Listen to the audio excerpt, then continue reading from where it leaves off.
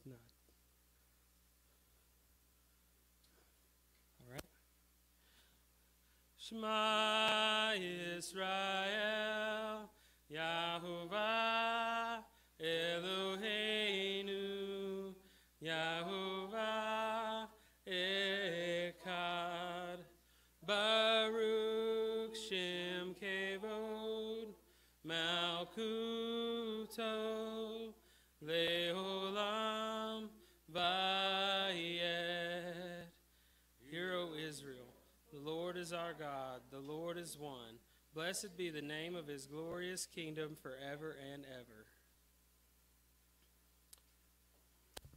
Vahavta et Yahovah Eloheka b'kol vavka uvkol nafsheka uvkol meodeka vahayu hadevarim ha'ele asher anoki matzavaka hayom alvaveka vashinam tam lambaneka badibar tam bamba shiftika beeftektika uvlektika vaderek ukshakvaka uvkomeka ukshartam leot al yedeka Vahayu hatofo bainaneka, uksartam almazuza beteka uvisharaka.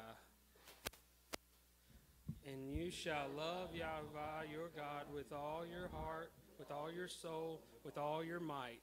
And have these words which I command you this day be upon your heart. And you shall teach them diligently to your children, and speak of them when you sit in your house, when you walk by the way, when you retire, when you arise, and you shall bind them for a sign upon your hand, and let them be frontlets between your eyes, and you shall write them on the doorposts of your house and upon your gates. Vahavta literaka kamoka, and you shall love your neighbor as yourself.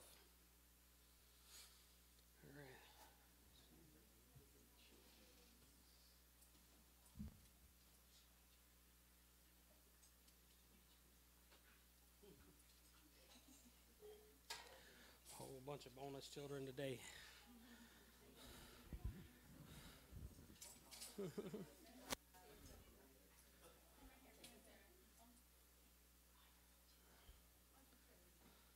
right. Yahweh bless you and keep you. Yahweh cause his face to shine upon you and be gracious unto you. Yahweh turn his face towards you and give you peace. For the daughters, blessed are you of Yahweh, my daughter, for you have been kind and generous. Yahweh is your Elohim, and his people are your people. And may all people know of certainty that you are a virtuous daughter. And for the sons, may Yahweh make you like Ephraim and Manasseh. May you be a man after Yahweh's own heart. And may you be bold and courageous, leading everyone under your influence in the ways of Yahweh. For both, may your mouth speak with wisdom, may your heart meditate with reverence. May your hands do the work Elohim has given you. May your feet hasten to follow the path that Yahweh has laid out for your life. May your entire life be fruitful. May Yahweh's full will for you be accomplished in your life. May the spirit of Yahweh, the spirit of wisdom and of understanding, the spirit of counsel and power, the spirit of knowledge and the fear of Yahweh be upon you. May the grace of Yeshua HaMashiach, the love of Elohim, and the fellowship of the Ruach HaKodesh be upon you now and forever. Amen.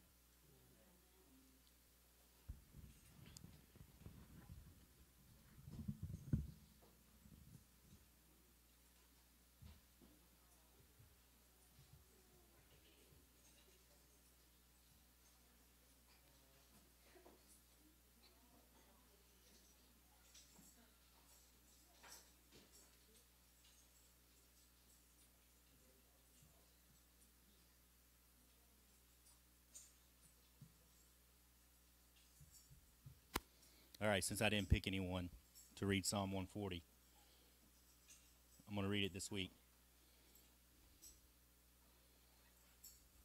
But this is our psalm with our reading plan, Psalm 140. And this is a prayer for protection against the wicked. So something we should maybe keep in the back of our minds to look up and say every once in a while ourselves. Rescue me, O Yehovah, from evil men. Preserve me from violent men. Who devise evil things in their hearts, they continually stir up wars. They sharpen their tongues as serpent. Poison of a viper is under their lips. Selah. Keep me, O Yehovah, from the hands of the wicked. Preserve me from violent men who have purposed to trip up my feet. The proud have hidden a trap for me and cords. They have spread a net by the wayside. They have set snares for me. Selah. I said to you, Yehovah, you are my God.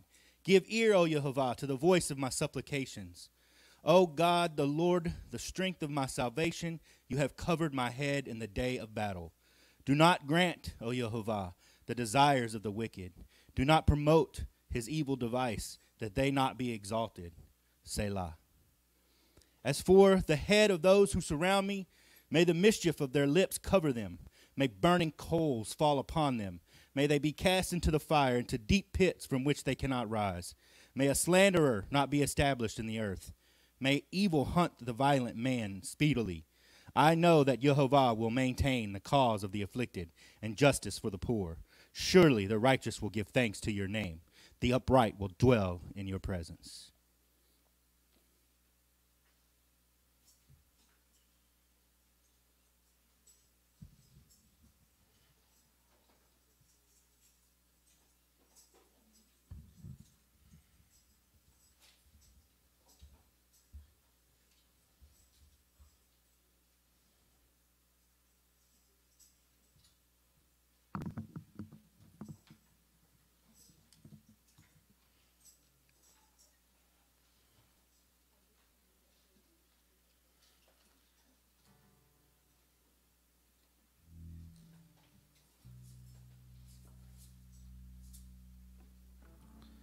All right, y'all join us for praise and worship.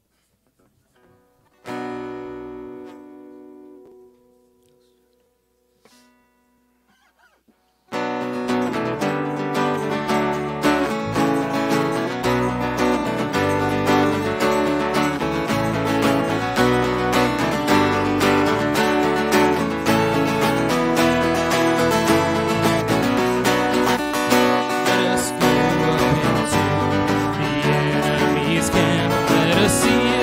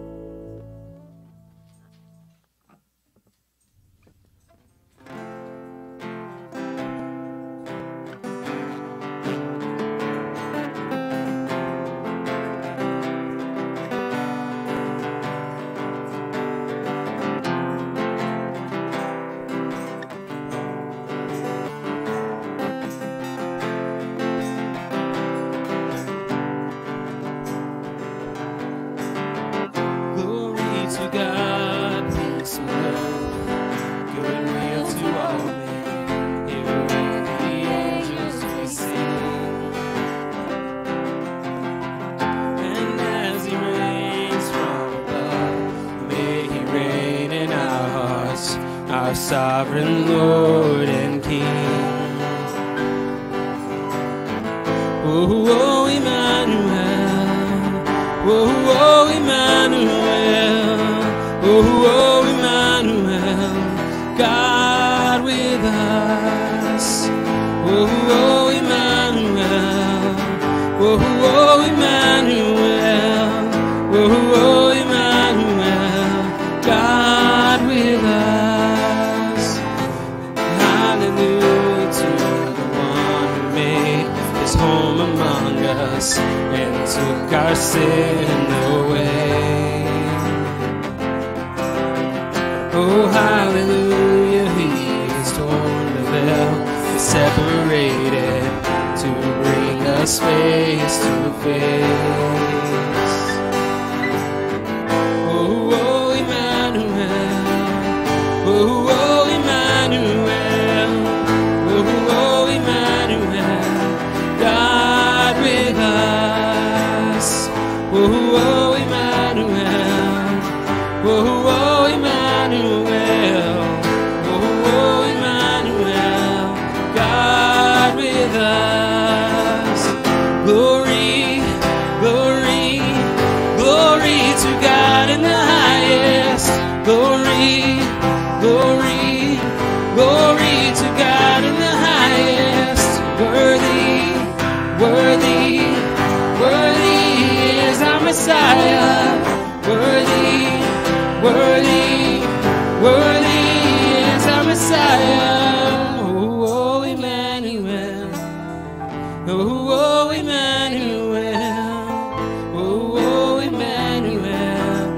God with us. Oh, oh, Emmanuel. Oh, oh, Emmanuel. Oh, oh, Emmanuel. God with us. We sing glory, glory, glory to God in the highest. Glory, glory, glory to God in the highest. Worthy, worthy, worthy is our Messiah. Worthy, worthy, worthy is our Messiah. Oh, oh, Emmanuel. Oh, oh, Emmanuel. Oh, oh, Emmanuel. God with us. Oh, oh, Emmanuel. Oh, oh, Emmanuel. Oh, oh, Emmanuel. God with us.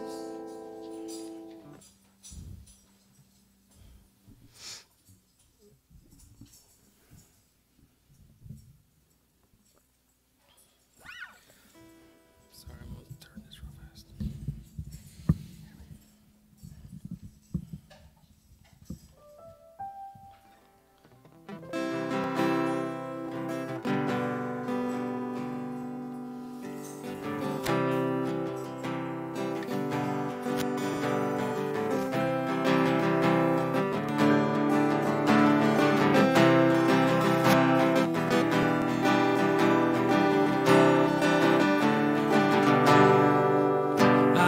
Down to the crimson river, left my burdens on the shore. I went down a sinner, came up a saint, died with Christ, now I'm reborn. Yes, he washed me in his mercy, and he cleansed me with his blood. Now I stand complete, I have been set free, I found life there in that flood. Not the same, I am changed, redeemed by the blood of the Lamb. By his grace I am saved, I'm his child forever I am. Hallelujah. Redeemed by the blood of the Lamb.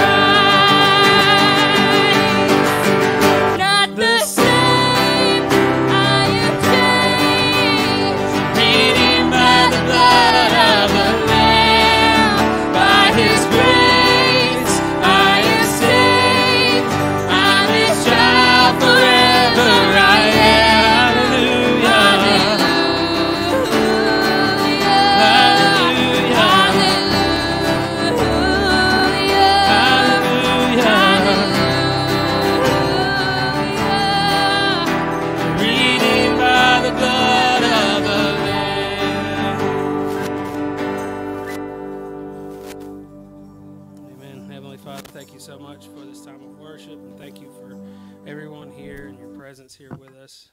I pray that the Bible study that during the Bible study that you would speak to us, that you would deliver a message to us today that will change us and that will show us who you are. In Yeshua's name we pray. Amen.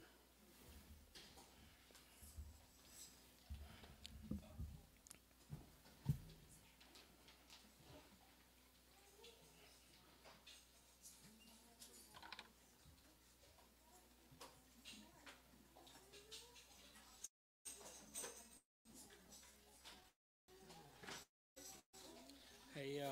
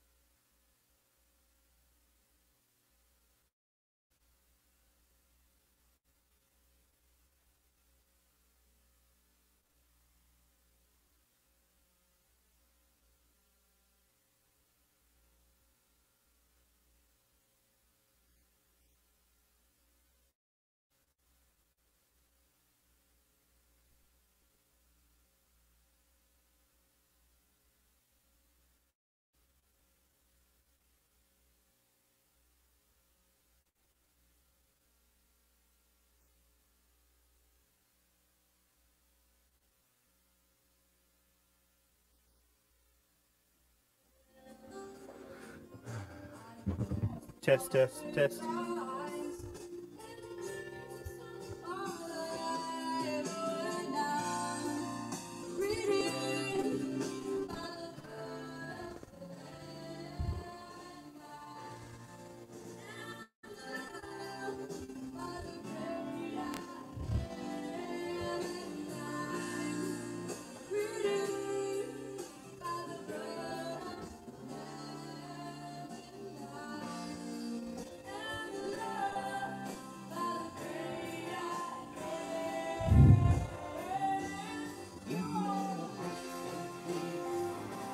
Anything?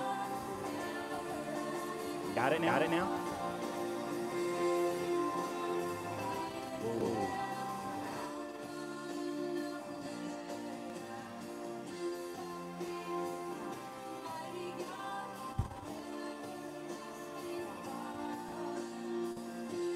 It's good. It's good.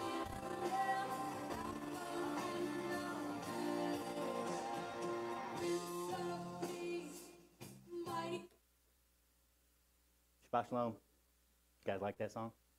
I do too. One of my favorites. Hello, hello. Can you hear me, Matt? Can you hear me online? Okay. Hello?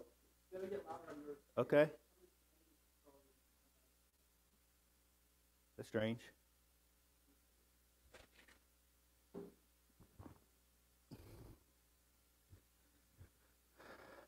How's everybody doing?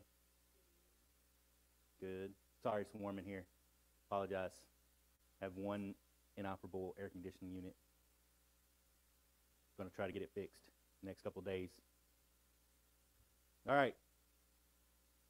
Besides the fact that everybody's going to want to take a nice summer nap. Today, our theme from our reading plan, from teaching and the idea of preaching, proclaiming, teaching. If I get there, I may not even get there today. I'm kind of under the weather. Might just get, just enough to keep you awake.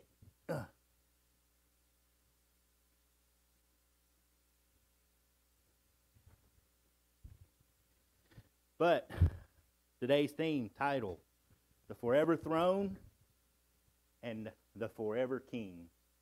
The theme I felt runs through our readings today in an interesting way in some spots, for sure. So, our Torah portion. Who read the reading? Miss Becky, you read the reading? Dan read the reading? Jared, you read the reading, I know, because you asked me a question this morning. Did you read it, the whole thing? Chronicles. Well, 1st, 2nd Samuel. Yeah. So, what chapter are we on in Genesis? 30? Yeah, who said that? you got the cheat sheet back there? All right, yes, we're in Genesis chapter 38. The forever throne and the forever king. But what is Genesis chapter 38 about? Yeah. Remember I had to bust this one out a couple weeks ago. I had to jump way ahead because it was so important to something else we were talking about. Tamar and Judah. Who is Tamar? Who is Tamar? Yeah, let's put it that way. We should know who Judah is right now, right? Who is Tamar? Well, yeah. Yeah, Judah's forever daughter-in-law, right? Yes, she is Judah's daughter-in-law. So what happens in this story? Who remembers from the last time we talked about it?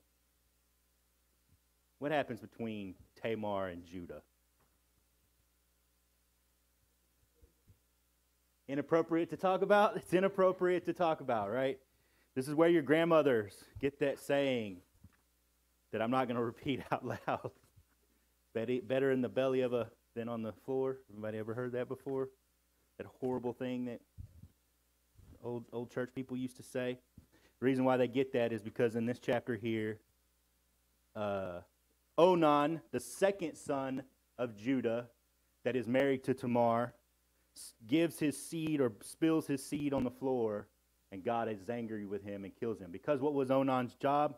Onan's job was to replace his brother and have a child through Tamar. Tamar was married to Ur died. Why did Ur die?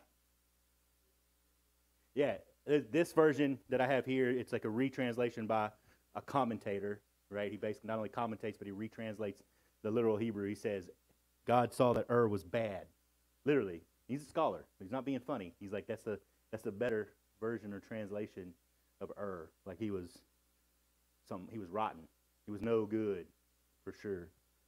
We don't know why. We don't get any clue of why. We just, hey, Ur, the firstborn of Judah, was not a good guy, and God killed him. Jehovah killed him. Okay, so then we find Onan, and Onan does not continue through with the consummation of his marriage, and he spills his seed on the floor, and Jehovah says again, this was bad in his eyes, and he killed him too. A lot of people, like I said, make a bunch of silly religious rules based off of this. I believe this is an incident. I believe this is a situation, a circumstance, where particularly a very protected situation and circumstance. I'll come back to that. I'll come back to that in just a second, right? And Onan knew that the seed would not be his. This is verse 9. And it was when he came to his brother's wife, and he spit on the ground, so not to give seed for his brother. So not to raise a child. So he knew that the child was not going to be his. It was going to be in his brother's name. And so he did this deed. And Jehovah said it was bad, and he killed him too. Now, do we have a Torah yet in this part? We're in part 1, right, of our story, Genesis chapter 38. Is there commandment from Mount Sinai to the Israelites at this point in the story with Judah? No, we ain't even got to Egypt yet, right? Joseph's going there. We haven't even got there yet. So, lots of people also like to suppose and argue back and forth about how much of the Torah did the Hebrews, the Israelites, the 12 tribes already have. Well, in this case, right, whether it was commandment from God, which it sounds like it would have to be if he's getting mad at the fact that Onan is being selfish here and not wanting to raise a child, a seed to his brother, and he kills him. So it's that important. Okay, so if it's that important, then no need to argue.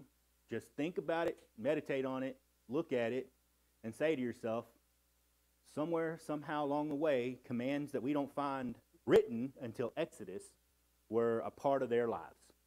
Possibly straight from God himself instructed to Jacob or Isaac or Abraham. We don't know.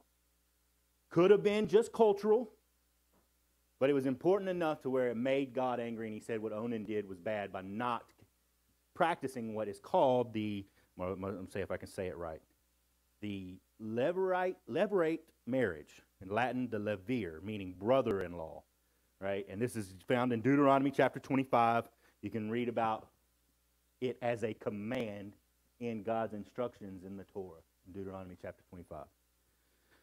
So, now Tamar still does not have a child, and she goes to Judah and says, when are you going to give me your third son? And at this point, Judah's like, girl, you bad luck.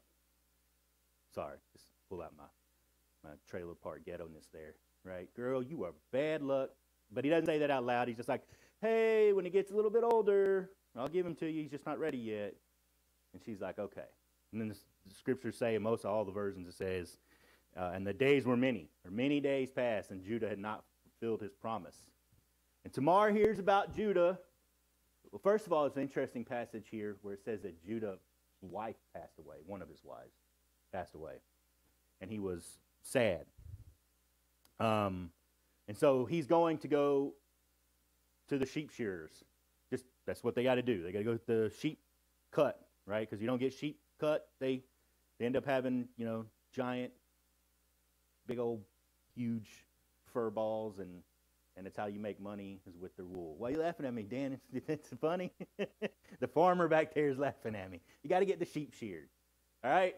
So he's going to a particular town Tamar hears about it, wherever they go to go get the sheep sheared, and she takes off her widow clothes, puts on prostitute clothing, whatever that looks like, and goes and covers her face and stands by to tempt Judah. You're laughing at my you get the felt board now. There's some really other weird ones. They were so weird and they bothered me so bad. Judah was so weird looking that I just was like, no, I'm not putting that up on the screen. It's going to scare Sarah, right? Like I wasn't going to do that, right? But where her face is like veiled over, right? All these old English paintings, they're so funny. But he sees her and he recognizes her as a prostitute. And there's some interesting language here. So he lays with her, and the scripture says specifically that she became pregnant by him, like right away. But they had this conversation beforehand. He's like, I don't have any money to pay you for this deed we're about to do. And Judah, she's like, just give me your stuff as a promise to you bringing me a goat back. He promises her a goat, okay? And so they do this exchange. They have sex, and she gets pregnant, okay? She conceives a child. And she gets up, and she basically takes off those clothes, puts back on her widowhood clothes, and Judah then tries to send back a goat for her. And he sends his friend, the Adulamite, right, to take back the pledge from the woman's hand, and he did not find her. So he looks around and actually says an interesting thing I've never heard of before. Never caught before in the story, even though it's a very, very significant story. He says that he can't find the sacred prostitute. And you know, there's something about who she was or what she was or how she was dressed that set her aside from regulars. And even here, the concept is not necessarily in the commentary. The scholars, right, are not entirely sure. There's a lot of guessing and stuff. But why did this Adulamite call her a sacred prostitute? So he comes back to Judah and says, listen, I looked everywhere. I couldn't find her. He's like, well, I guess she keeps my stuff. You know, maybe one day we'll run across her or she'll come to collect. Who knows? And then about 3 months is what the scripture says. Somebody came and told Judah, hey, your daughter-in-law is pregnant. And he's like, what? Who did this? I'm going to fillet them. Right? Now, he doesn't really say that, but he says he's going to bring her out and let her be burned. Man, he's exacting justice on this horrible woman, Tamar. And what does she do? She says a very interesting phrase, and this is also something new. Even though I've talked about this passage a lot in the past, and I've heard a lot of teachings, this was the first time I heard this. She says something very interesting. She says, recognize to whom does these seal and cords and staff belong. Okay? And of course, Judah recognizes, says he recognized and said, she's more right than I am because of the fact that I didn't give her to my son Shelah, and he did not go on to know her again.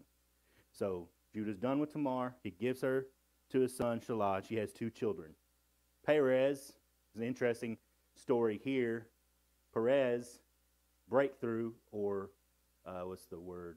It's not penetrate. It's basically pushing through is the concept and the idea. He pushes his hand out Zerah,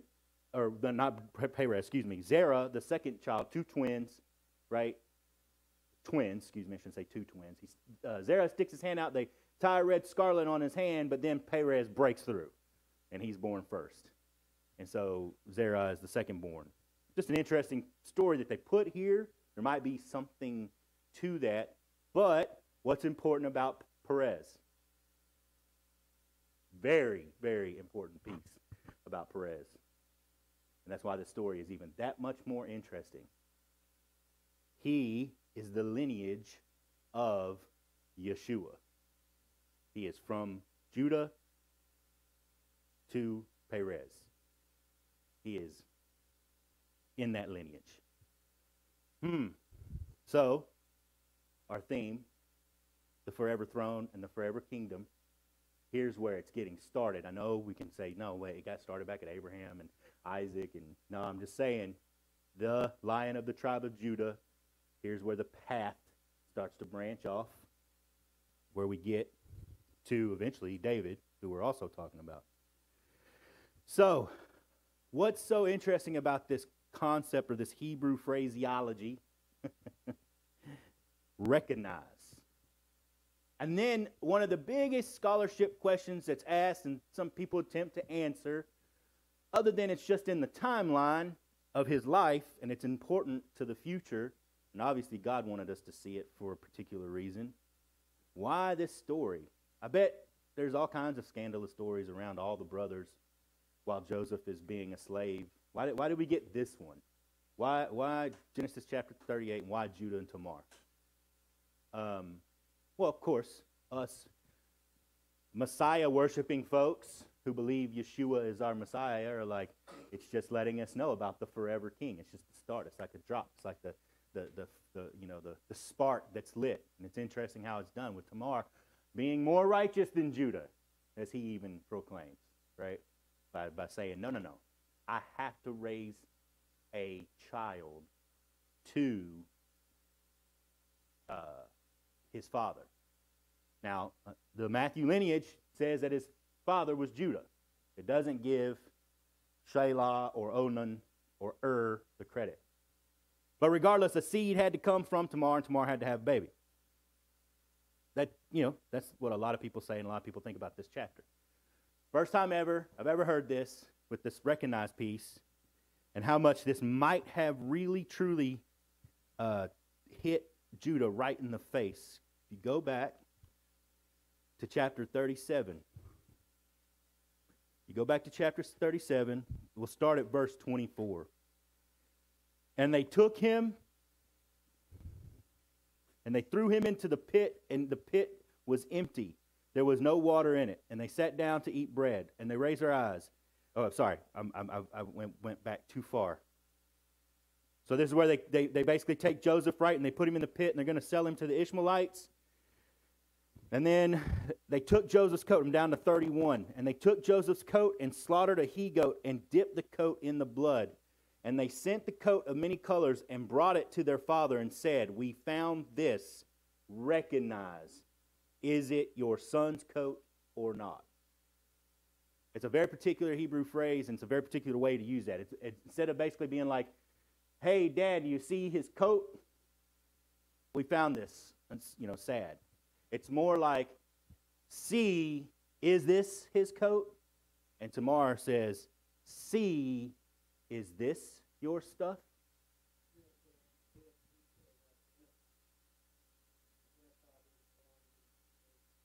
That's right. So it's possible with that recognized piece or the identify piece, it's possible that shook Judah to the core. Like, yeah, I see. That's my stuff. It's interesting connection to all the rest of the surrounding chapters, 37 and then 39. Yes, ma'am.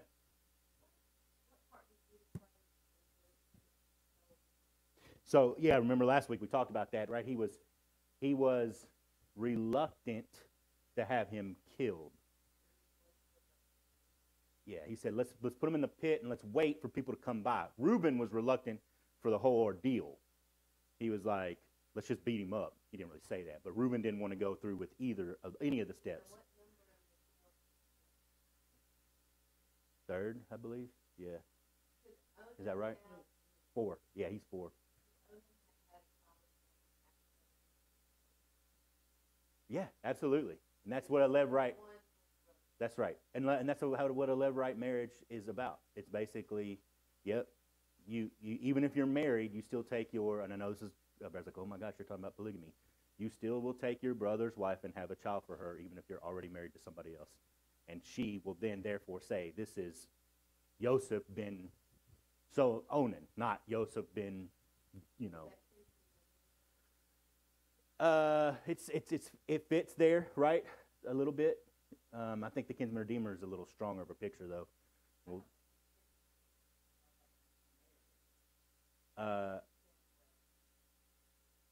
Yeah, I think the kinsman redeemer.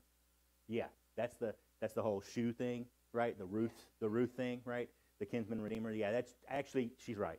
That's not a Levirate marriage. That is just a straight up who can marry this woman, right? Who has the rights to marry this woman? That's the concept. And even better, it's who has the rights to this woman's stuff, right? That's what we get with the story of Boaz, right? It's because that was really what it was about. She has no husband. Some man needs to protect her and take care of this stuff and help with this stuff. Who is that man? Who's the responsible party? And that's why it's a shame when that kinsman redeemer doesn't follow through. That's why the whole shoe piece comes into play. All right, so pretty wild as the Bible turns story, right? Everybody agree? Judah and Tamar, and the starts of the lineage, and how this all plays out, I think, and why it's right there smack dab in the middle of the story of Joseph. Again, I believe that it's there for a reason. I can't tell you all the reasons why, right? I don't have all of the reasons why. I can just guess that it's to demonstrate something for us, in the life of Judah, particularly with this lineage. Go ahead, Jared. You want to say something?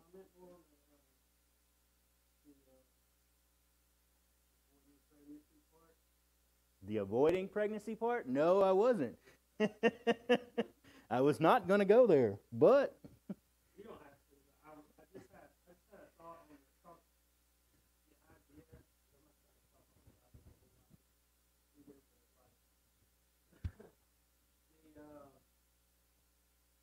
The part about God was angry about what he did, and there's lots of people who use that as a cause to say, Right. My feeling on that, my opinion on that, because of the attitude that the guy had, the third son. Onan, second son. Okay. Yeah. She marries the third. That's right. But yeah, it's not because of actually what he, and again, it's my opinion. It's not because of what he did, but because he received the blessing of power, like his blessing of duty in that culture. And it's not even necessarily that it was I believe, like moral obligation to God's side, but because it was a culturally expected in his father's household, because he didn't do what was expected of him, and he cheated her. Yeah. That was the fault of God, not that. Yeah. Yeah. Hey, can you hear the room mic online now? You can hear me, though, real well? So let me try to, for the online crowd. Jared's saying, lots of people, like I kind of mentioned earlier, right, the old grandma saying that, a male's seed should never, ever go to waste, right? Should never, ever, birth control, should never intentionally try to not get pregnant, right? There's all kinds of different denominations that believe that. Jake, my grandma actually did. She actually did. So I can actually say I'm not just making this up. So anyways, and then Jared's point is lots of people use that to be like, hey, you can't have, you cannot attempt to stop pregnancy, or that you should always be trying to get pregnant. And I agree with Jared, his answer or his belief in that it is not the point of this story whatsoever. And it's truly about Onan not doing what he was supposed to do, whether it be through his father's will or whatever. God gets angry at him because in this moment, in this instant, he chose not to have a child like he was supposed to. However that goes down. Is that good? Good summation so that the online people could hear what you were saying? Yeah. Sorry. You can? Okay.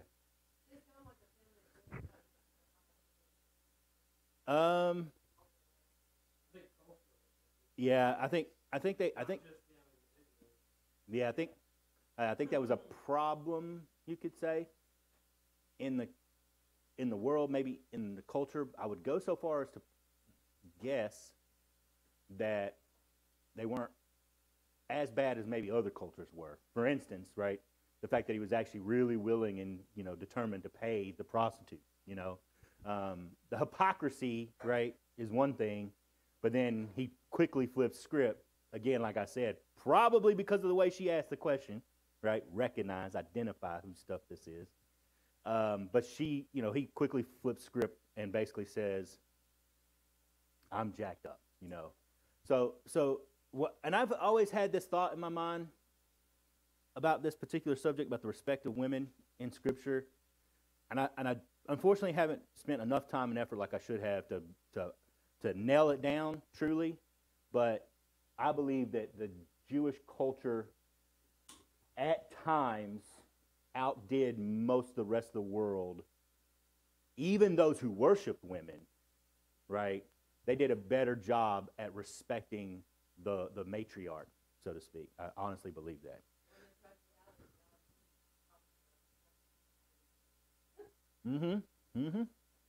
Yeah, and that's possibly a good point of this story as well. She is more righteous than I, is basically what Judah's saying. She did the right thing. Again, though, every time I read this story and I think about it, the thing that I just feel, even, with some new stuff I've learned this time is, man, and we talk about it a lot, right? What about Ruth? We're dealing with David right now. All these things, Tamar, Ruth, right? All of David's family and the craziness there, right? This was, the Messiah's lineage. The forever king came through a bunch of, crazy people. Yeah, humans, for sure. For sure, the definition of. All right, so with that being said, we're going to leave part one. All right, we're going to leave the Torah. We're going to leave this place in the forever king's lineage, and we're going to talk about another place in his lineage. Oh, it's hard to see the picture. I tried. I really did. But if you can't tell, that's King David. His back is to us. He's just getting down. He's dancing, okay? He's dancing, praising God, and that's Michal and her group staring out the window, seeing him, Michal being embarrassed. So David danced with all his might, is what the passage reads. And 2 Samuel 5 through 7 is basically a rehash of stuff we've already talked about, just a little bit more detail, like Hiram, right, of Tyre. It just basically breaks down a little bit more of what he brought, right? And it actually mentions, the stonemasons. But the same event happens where David sees this king from Lebanon coming to build him a house, and he realizes, oh man, I am king, and God has glorified my kingdom for the nation of Israel.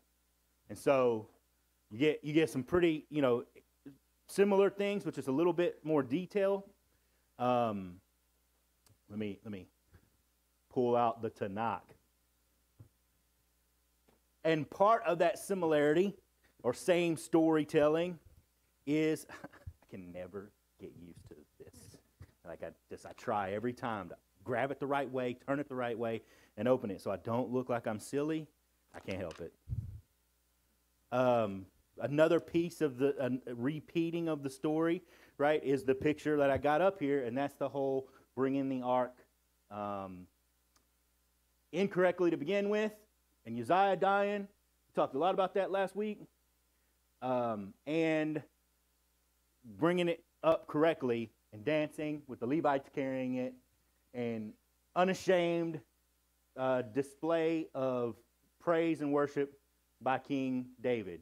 Now, a lot of the commentators that I looked at, especially the Sunday church, Christian folks, they were real like, now look, he was just dancing with the beat and dancing with the music. It doesn't mean he was going crazy, and he wasn't in his underwear. He was wearing an ephod, with linen ephod. And I'm like, okay, fine, take away all my fun. Right, whatever. He was dancing normally. It still says he was dancing with all his might. So, in my book, he was crumping. In case for you old folks, if you don't know what that is, I'll describe it to you later.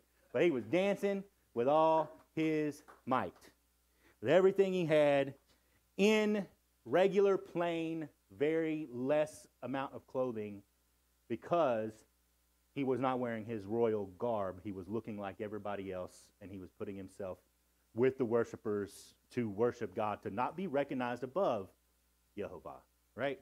It's good stuff, okay? And I'm gonna be nice this week. Last week, I know I was real ugly about this whole Michael thing, okay? I chased, Miss Becky into the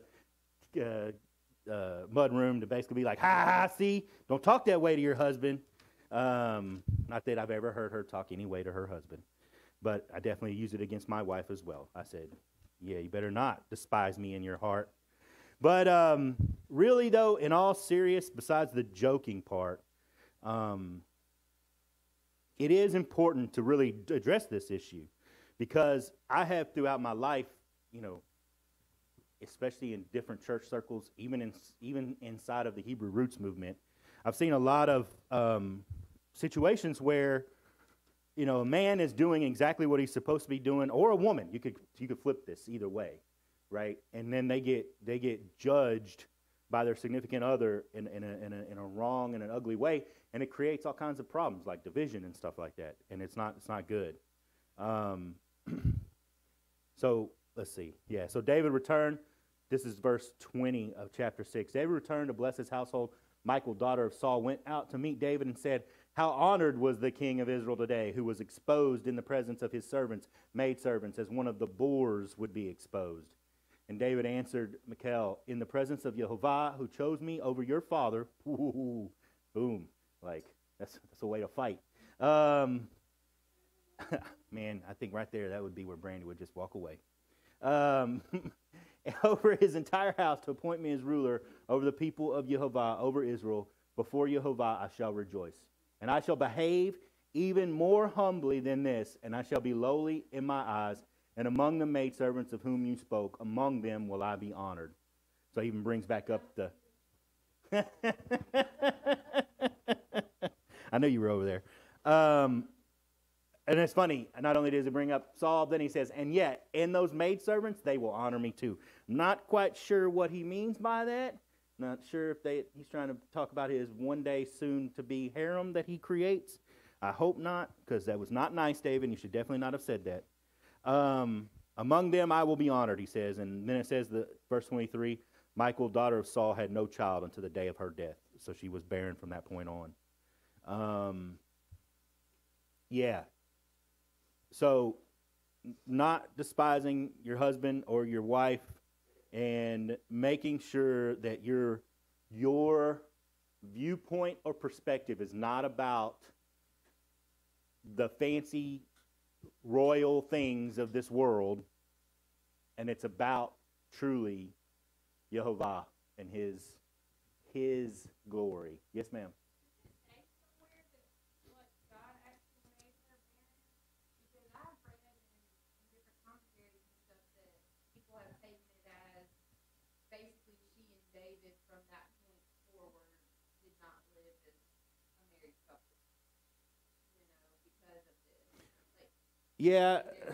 Yeah, so probably true in itself if you think about it, because David obviously has just, told her off and was correct. She was wrong. I want to say, what are you saying, Jared?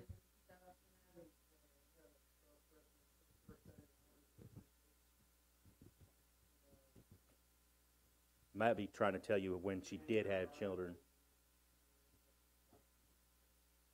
Yep. Okay, it's fine. 1 Samuel what, Jared?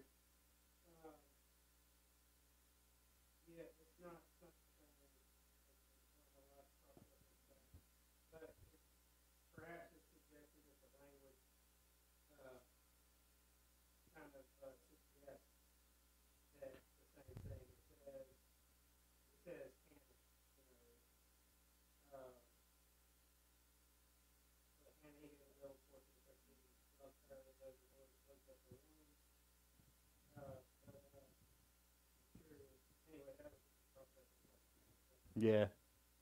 So the commentary here is Some say it's because it is a punishment that God did it. Some say that she just wasn't able to have any children past this point, and some even translate it as it means that she died in childbirth, which I don't know where the rabbis get that from. But and some versions, right, say she was made barren. Does anybody have like the King James version out right now? You got it? I think I have it actually. Just says she had no children.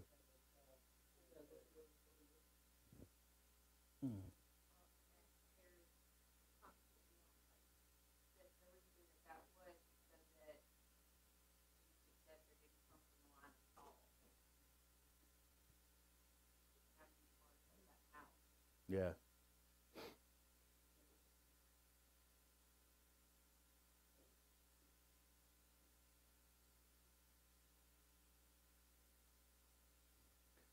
I did have it pulled up. I think it's behind my PowerPoint.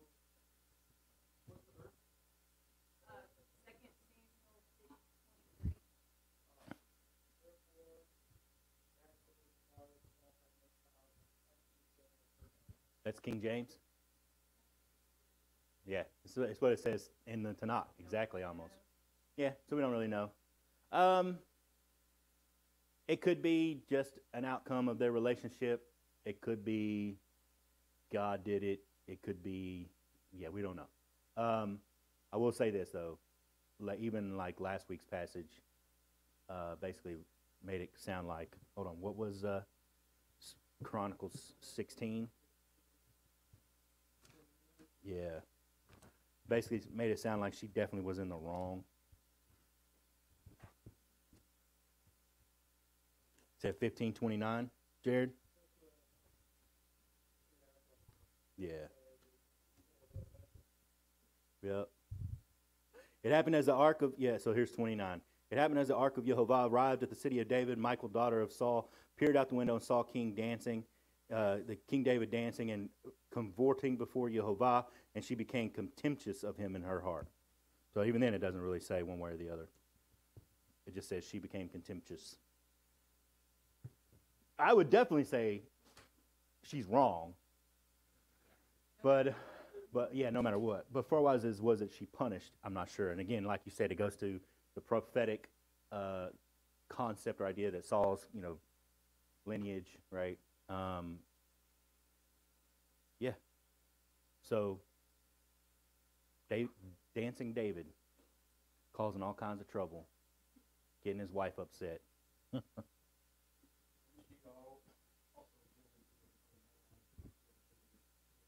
Yeah, that's right. She was given to as a I guess a punishment or a slap in the face of David.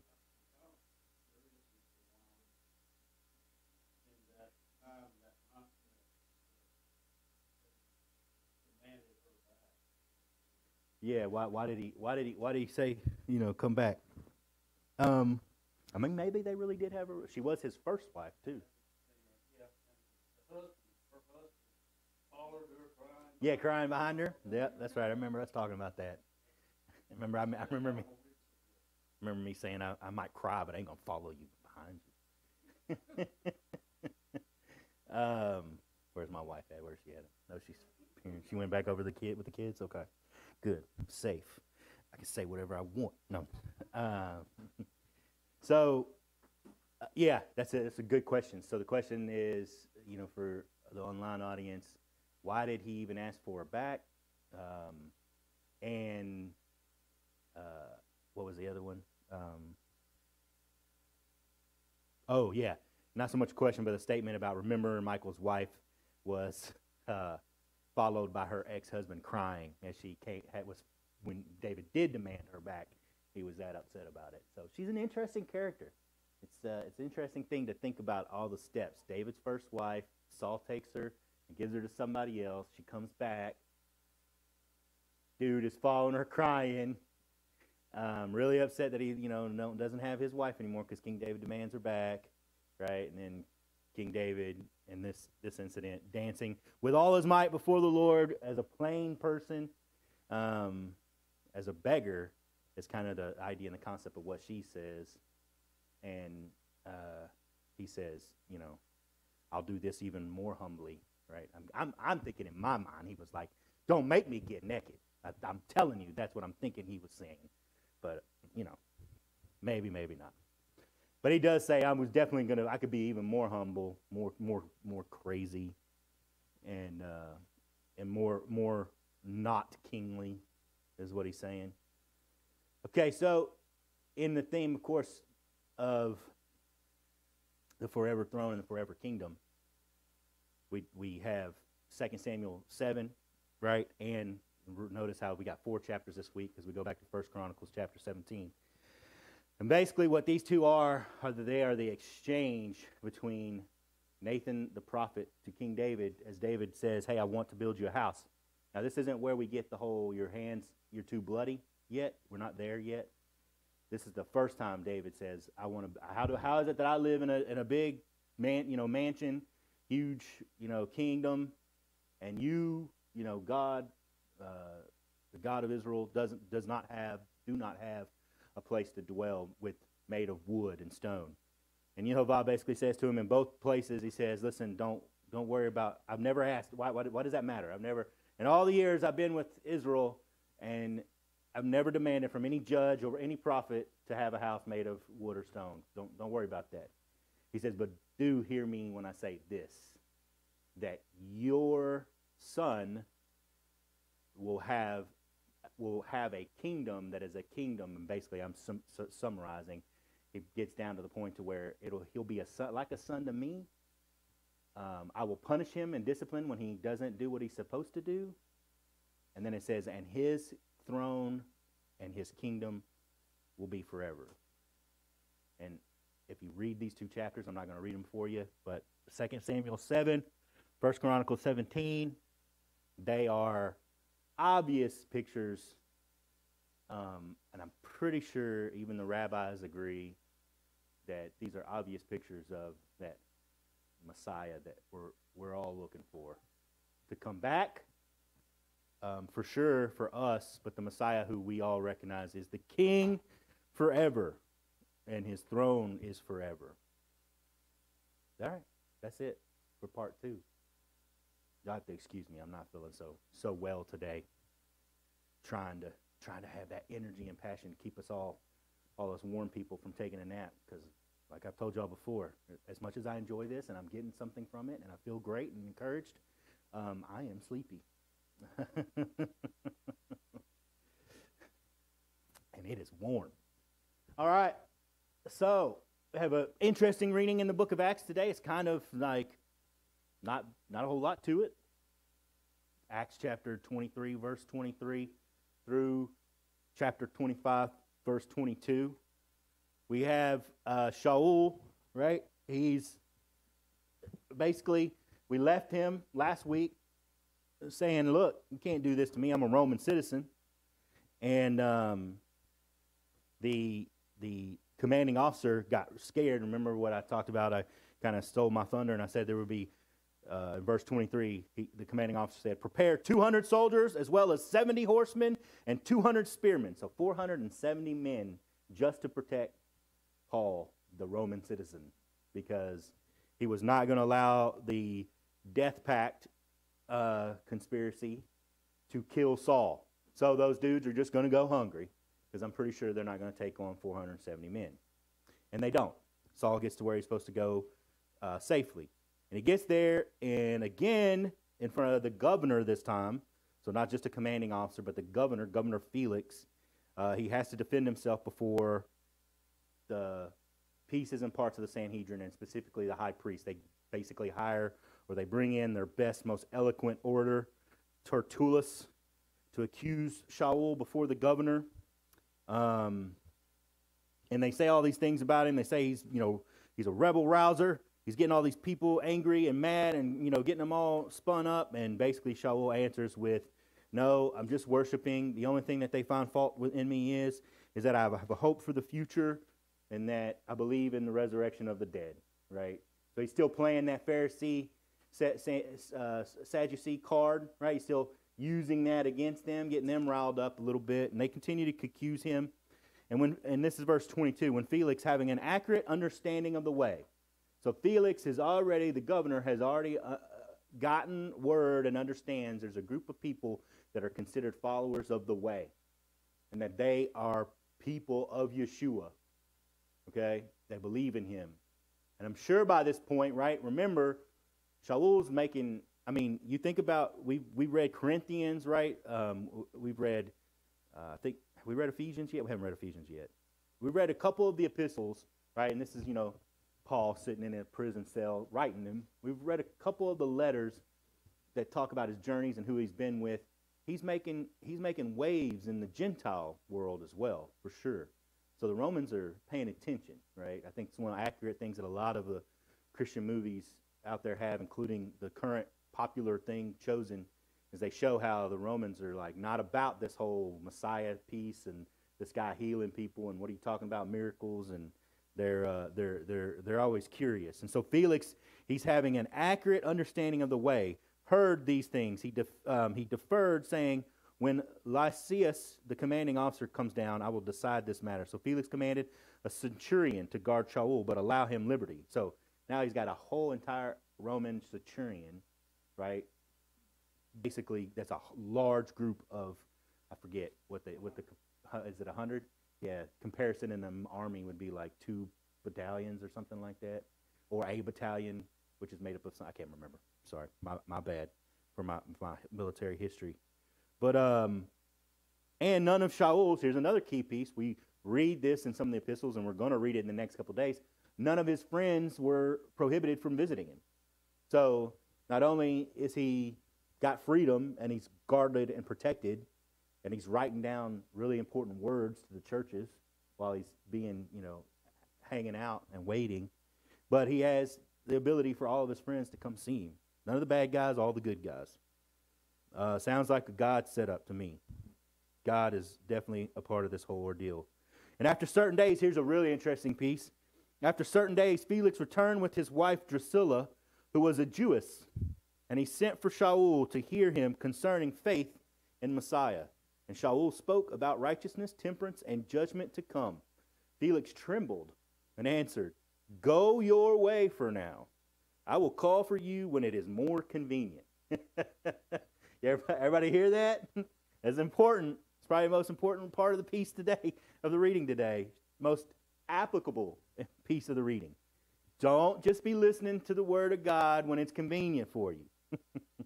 Now, Felix sent for him often, though. It says, very next passage. He sent for him often. So sometimes it's hard for us to hear what's coming and to hear the word of God. And I can relate to Felix. There's a point where I'm like, whew, this is a little much. Even when I sit and meditate and pray and think about the future and the righteousness, temperance, and judgment to come. So Felix sent for him often, but after 2 years he gets replaced by Festus, and Festus takes over this position, and so he keeps Shaul bound or like not able to leave as a favor to the Jews, is basically how it reads. He garners favor as he moves on and probably up in his position. And so then we get Festus, and Festus again he wants to hear all this from Shaul and hear what's going on and why are they all upset. And he's it says in verse 9 of 25, it says, but Festus, willing to do the Yehudim a pleasure, answered Shaul and said, will you go up to Jerusalem and be judged there concerning these things before me? So he's actually asking, because in this case of him being a Roman citizen, he has the ability to choose which way he goes. He can say, no, I'm a Roman citizen like he did already and got protected, or he can agree to go back to Jerusalem, which he would be absolutely stupid for doing, and he knows better. And so he looks at Festus, and at this point he's like, all right, if you're going to keep on playing, you guys are going to keep on playing games, I appeal to Caesar. And Festus was like, whoa, really? Because that's a big deal. You guys think about it. It's not like he's doing himself a favor. A lot of people may think that way, but no. All the Caesars at this point are starting to get more and more messed up in the head, more and more lovers of themselves, so to speak, and believing that they're gods, right? And they're getting crazier and crazier. And Shaul is basically saying, I appeal to the devil himself. Let's go. Right? So, hey, brave on Paul, but not so much the shining, cool thing that some might think it is, because it ain't. So, at this point, we leave this portion this week, just a kind of to be continued, because the next thing that's about to happen is Festus is like, all right, I can't send you there yet. You're going to wait here, you're going to chill out, but I am going to have King Agrippa talk to you. So we're going to talk about King Agrippa, and we're going to listen. As an example, we're going to listen to Shaul's words to King Agrippa. And King Agrippa, and it's funny what he says, and I'll explain why it's funny next week, but, he basically is like, hush your mouth, you're about to convince me, right? So let's be like Shaul, and let's convince even the unconvincible of the right way and the right answer. Obviously with the guidance of the Holy Spirit, like we've been talking about over the past couple weeks. Especially if you're listening to, reading my band post and following along and meditating on those verses, they're good stuff. None of my children have. Avery, don't act like you have. You read them, but you don't read the Bible, is what you're telling me? Good job, Avery. Okay, so we'll talk about King Agrippa next week and what Paul has to say. That's it, guys. What time is it? Boy, man, I don't. Man, this is the second week in a row. Goodness, got anything else, Jared? I feel like we got to fill this time up. If you do, you got to come get a microphone, because the room mic and our sound is not doing so hot. No, that's fine. I'm ready to pray. You ready, Jared? I will say this, with the band post and where we're at in the book of Acts and talking about Shavuot and the Holy Spirit, this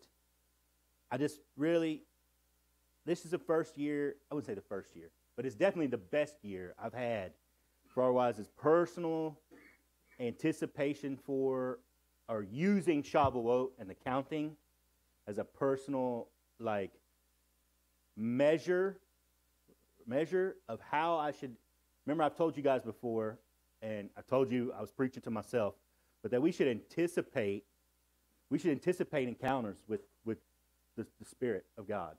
We should anticipate the ability to pray for somebody who's sick, to minister to someone, to, like I just said, convince somebody that's the unconvincible, right? That the Holy Spirit would operate through us and the gifts of the Spirit could operate through us. There should be an anticipation for that kind of thing. And Shavuot is really, I believe, I'm starting to believe, this year really is an anticipation piece. Like, if I can carry that spirit of Shavuot with me, the counting of the Omer, and I'm not saying I need to count the Omer every day, and I'm not counting the 50 days every 50 days, right?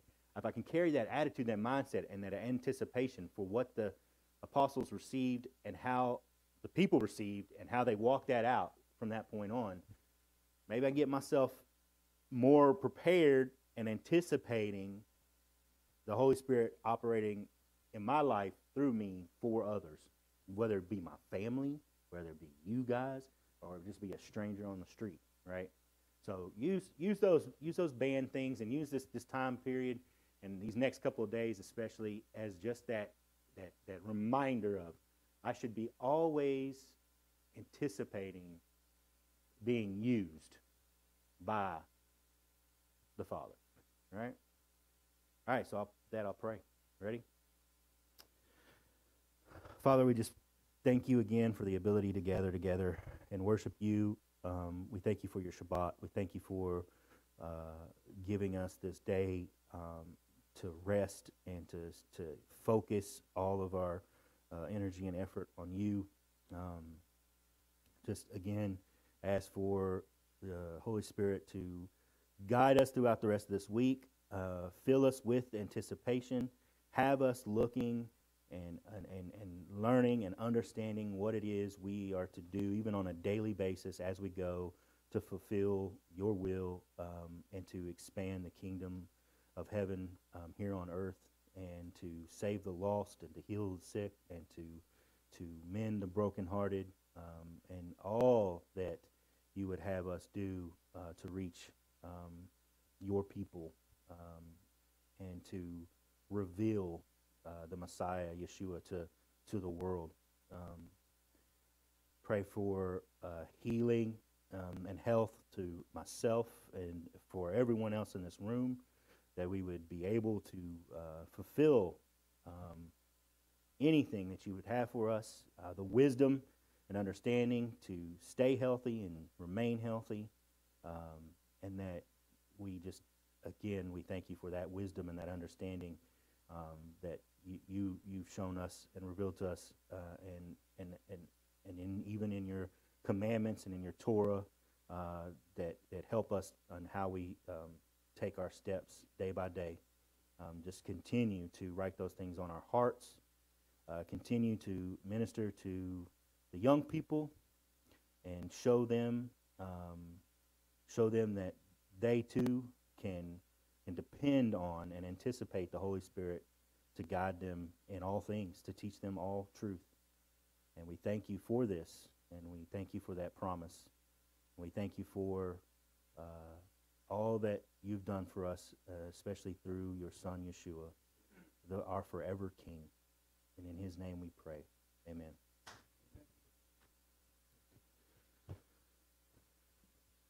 Did it work? Oh, I'm on the wrong screen. Touch it. Yeah. Touch it. There we go.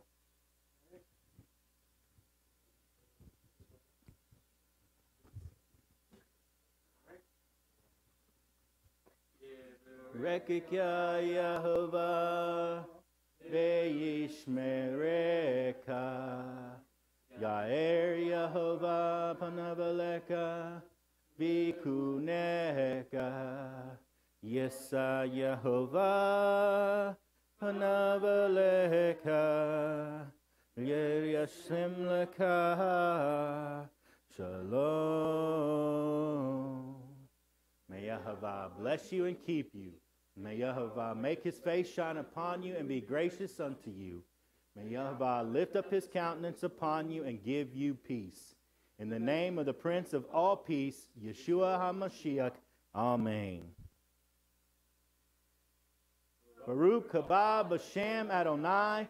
Even so, come quickly, Yeshua HaMashiach. Shabbat Shalom.